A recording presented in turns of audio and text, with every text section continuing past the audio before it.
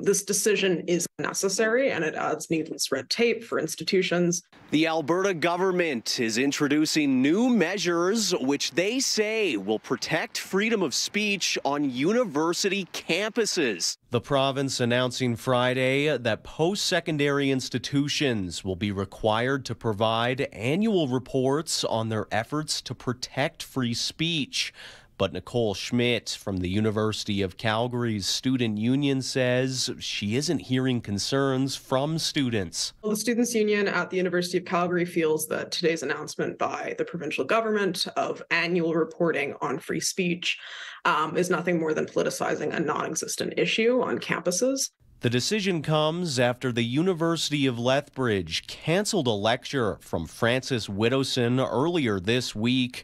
She is perhaps most known for claiming residential schools had educational benefits in 2020.